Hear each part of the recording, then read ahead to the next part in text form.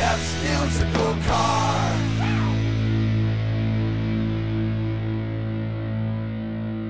Hi, you're watching Jeff's Musical Car in Moncton, and this week I have a returning guest, John Gogo. So thanks for coming along. Thank you for having me again. This is fantastic. So it's been a while since you've been on the East Coast. How have your journeys been getting here, and maybe some stuff that I've missed out on in the last few years? Well, you didn't miss out on a lot, of course, as we were like locked down there for a while. But coming out again has been fantastic, and we just love it out here. And we look forward to coming back often. Yeah.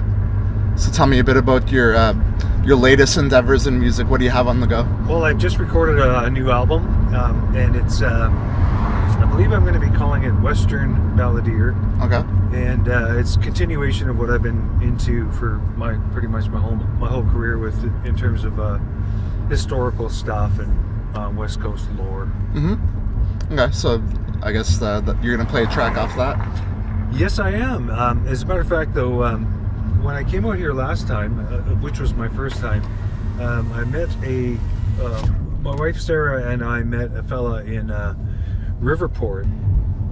I was very interested in trying to meet locals to, I was kind of on a mission actually, because as I mentioned last time, I'm from a coal mining family on the West Coast, and I wanted to find out what people in the Maritimes knew about West Coast coal mining, because we have quite a long history of it, with a couple of my great-grandfathers being coal miners, and I found out folks out here know very little about our history in coal mining, and then that's when I realized it's the songs that carry the stories across the country. So this fella, his name was Larry, and he told me a really lovely story about his granddad, and as he was telling the story, I was thinking this would make a really good song.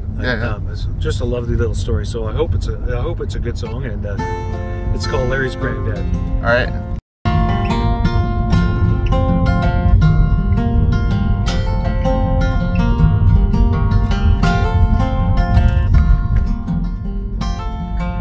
Trust your instincts, follow your heart, play the cards you're handed. That's the way I look at life.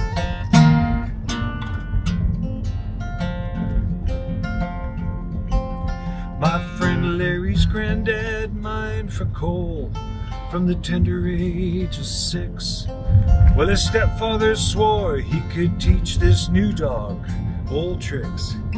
In the days before unions and decent labor laws, young boys worked the coal mines too, that's just the way it was. His mom, well, she was not unkind, still she had to let him work. This man she was married to, he'd become a mean old jerk. Of course, Granddad dearly loved her, so by the time the boy was 9, he was a full-fledged 3-year veteran of a Nova Scotia mine. With just his shovel and pick, Granddad became the main breadwinner.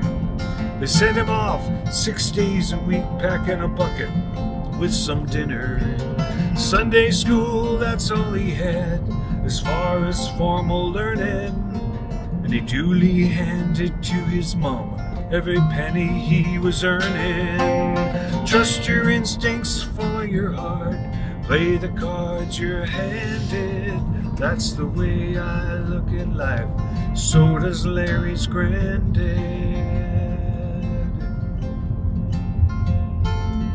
In a nutshell, that was Granddad's life till the boy turned 17, when one Sunday he met Edna Wood, most beautiful girl he'd seen.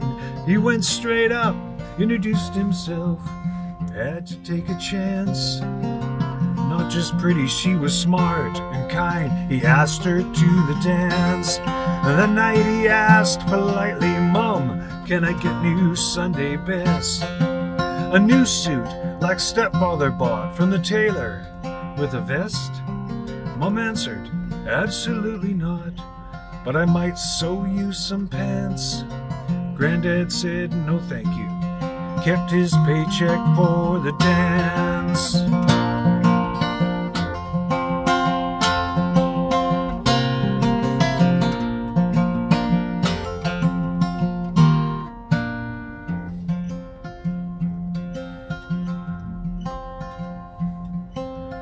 45 years have come and gone. He's retired from the mine.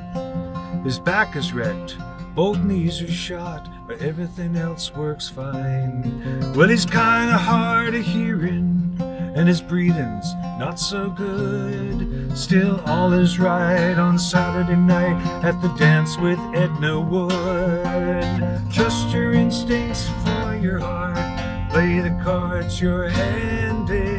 That's the way I look at life, so does Larry's granddad.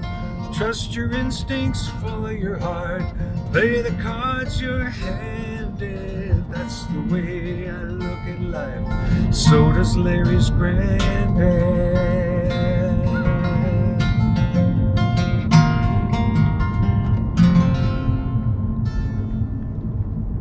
Awesome. John Gogo, the storyteller.